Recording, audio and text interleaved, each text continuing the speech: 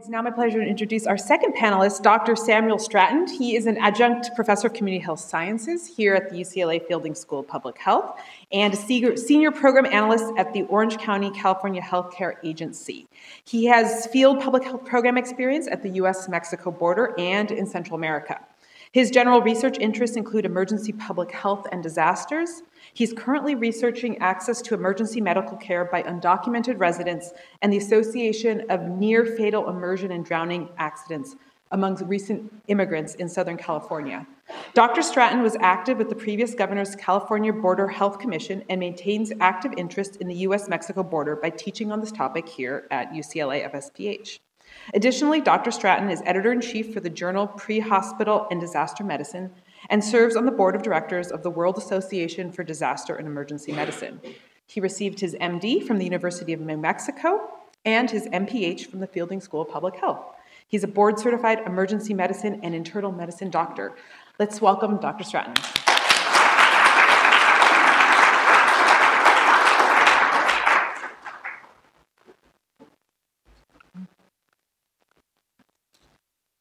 While we're queuing up my slides, it's an honor to be here, and some of my former students I see in the audience, so I hope not to disappoint them for sure.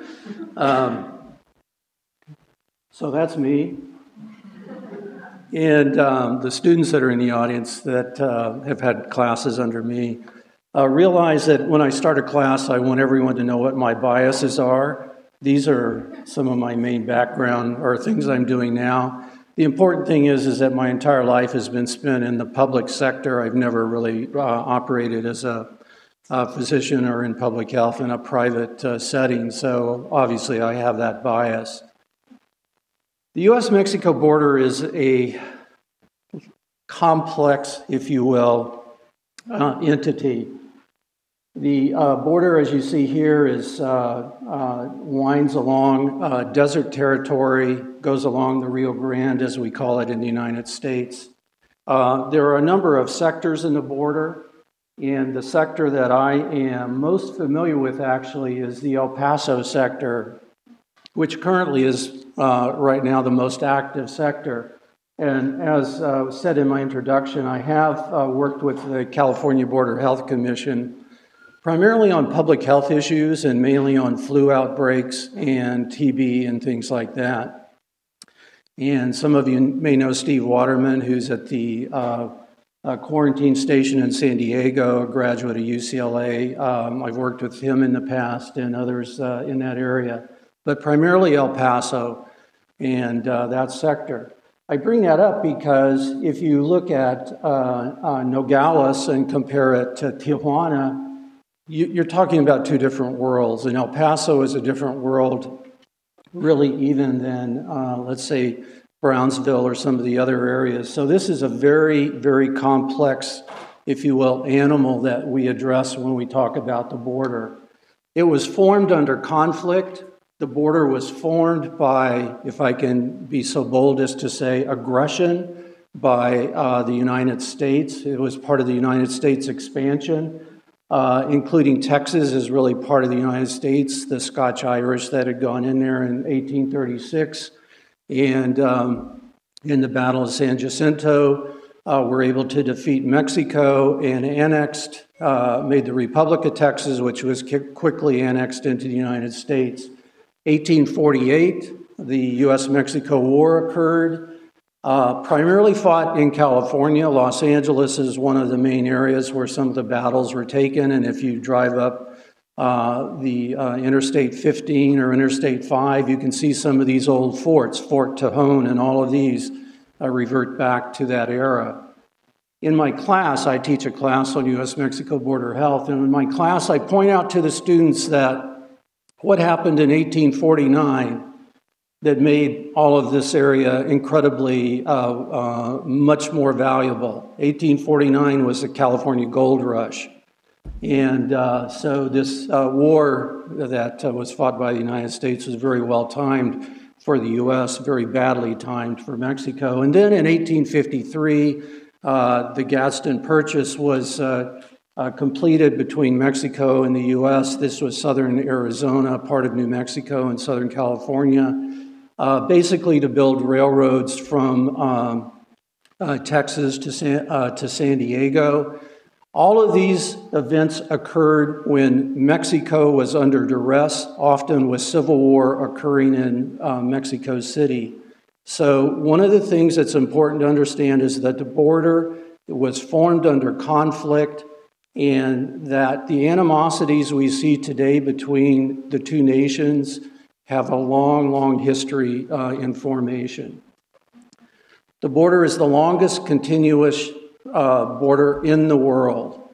380 million people just pass north of this border each year, or at least last year. It is the most crossed border by humans in the world.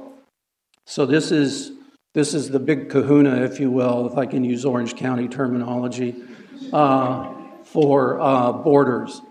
The border region has a population of about 20 million formally. The formal definition of a border by the United Nations is 60 miles north and south of a geopolitical line.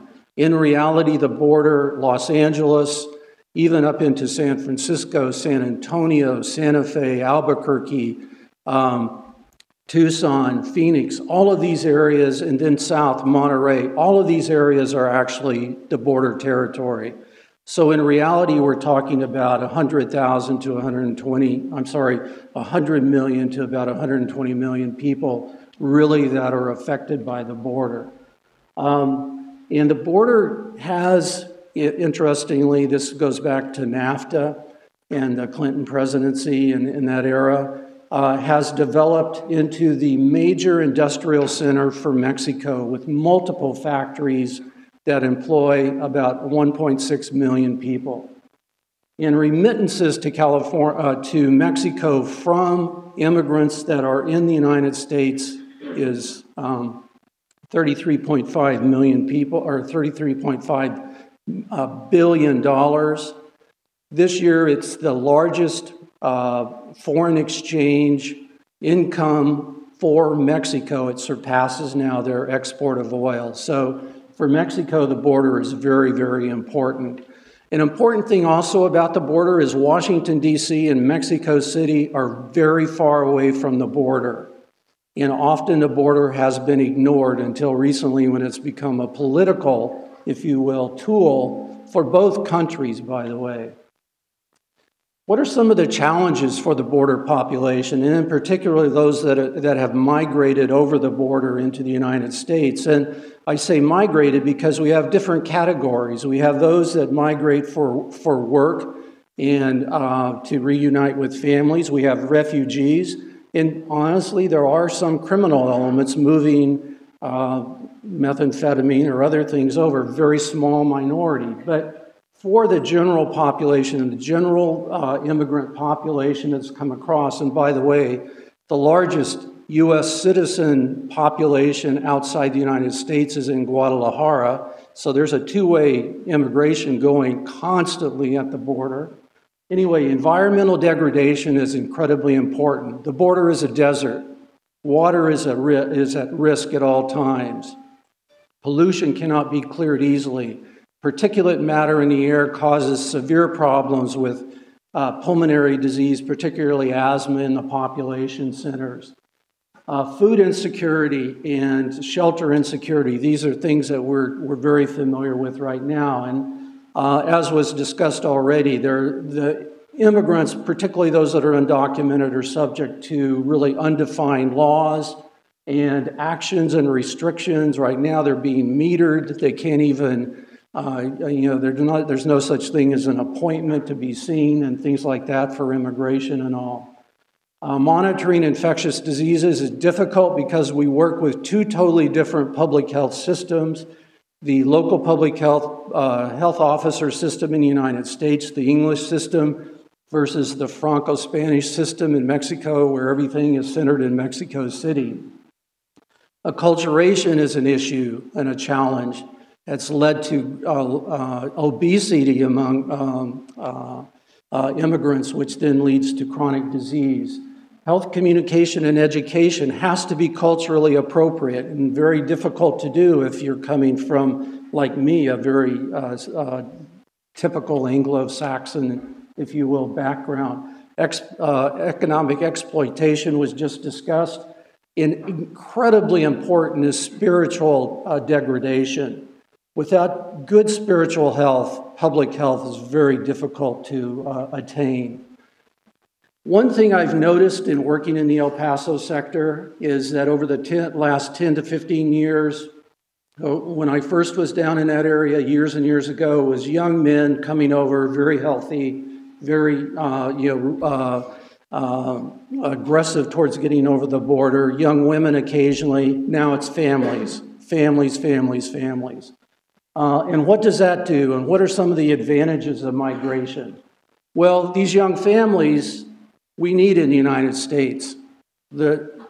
All of you someday will be as old and ugly as I am right now, and you'll need somebody to be paying your Medicare and to be paying your Social Security. That's what these young families can do, as was just brought up. The immigrant population, first immigrants, not even the first generation, well, the first new immigrants, if you will, into the United States have a 71% estimated employment rate. They're highly, highly employed, as opposed to the general population, which is less than 50%. The border allows for interface of international markets and health products. And I think many of you are aware of people that do medical tourism, moving back and forth across the border, either for expensive pharmaceuticals, dental care, and those types of things, moving north for MRIs and things like that that are difficult to come by in the South. There's an improved pool of healthcare workers when you look at the immigrant populations that have come in the United States. Nursing home attendants, home health attendants, those that are driving vans to get people back and forth to their appointments, things like that. Our pool of healthcare workers is really being driven into a much better state with immigrants that are coming in and seeking jobs that are in the healthcare industry. There are low crime rates among those that come into the United States, as opposed to those that are, I guess, already here or being going on. One thing very important, and this is particularly true in Los Angeles, is reinvigorating declining communities. In the 1990s, when I was with the LA County Department of Health Services, we basically watched LA burn, and it was very disturbing. Civil unrest, more than one type of civil unrest, degradation of the inner city. As that occurred, as the inner city decayed, who came in and rebuilt the city, has reinvigorated the city, builds churches, has demanded good schools? It's the immigrants. South Central now is nowhere what it was in 1993 or 92. And then workers come in and they're newly skilled, forklift drivers, construction workers, and also we have an influx of professionals, legal professionals, nursing professionals, medical professionals, and others, investment professionals that come in to the country and add to the country as immigrants. So in essence, one thing that I try and teach in my class, and my closing point is that immigration is very important. We talk about immigration in different textures, if you will. The true fact of the matter is that on the U.S.-Mexico border, from Monterey north, from San Francisco, San Antonio south, we're all really one community, and we really need to solve our problems and integrate our work, our cultures, our benefits, address our challenges. And unfortunately, it's discouraging now to see it as such a political hot ball that's being kicked around by people. What more can I say? Thank you.